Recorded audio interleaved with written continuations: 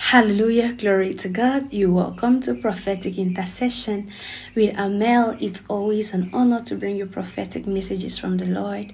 If this is the first time you're seeing me, a special welcome to you. Thank you so much for stopping by. I pray that the Lord uses this channel to minister to you prophetically, to tell you the mind of the Lord and help you know Him even better in the name of Jesus. And to all our returning subscribers, God bless you.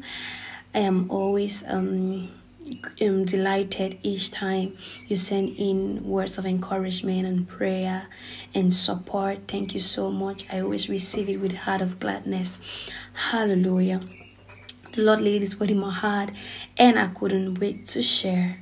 This person has an evidence against you and they can't just wait to show it off. They can't just wait to make everyone see that you are a failure, that you are a liar, that you did something wrong. That is the work of the devil. The Bible calls him the accuser of the brethren. This is what the devil does. This is how he accuses. The devil accuses us to God, tells God, look at what they have done. They have done this thing wrong. They have done that thing wrong. And the devil accuses God to us. The devil will come to you and tell you, look at you, God is not faithful. If He were to be faithful, why is this happening to you? The devil is going to accuse God to you. And the last thing the devil does is that the devil accuses us to us. The devil will come to you and tell you are a failure. You cannot do anything with your life. This is all about you. The devil has the mandate of an accuser. The Bible calls him the accuser of the brethren. And so each time you do something and the devil has an evidence against you, he is running to God to give us an evidence against you. But thank God we have the Holy Spirit who is our advocate, and Jesus who is our intercessor. The Bible says that He is seated in heaven and He is making intercessions for us. And even while on earth, He gave us a snippet of His intercession and how the Holy Spirit defends us before the Lord. There is a story in the book of Matthew chapter 11, or is it Matthew chapter 12, that God used it to open my eyes about how He intercedes for us and how He defends us. You know, Matthew chapter 12 from verse 1 says, at that particular time,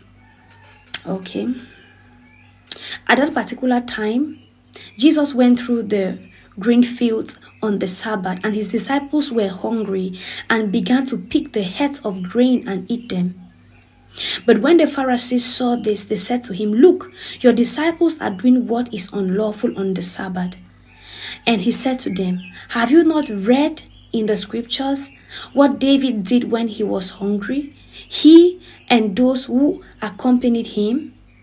How he went into the house of God and they ate this consecrated bread, which was not lawful for him to eat, nor for those with him, but for the priests only. This was Jesus giving justification for the disciples.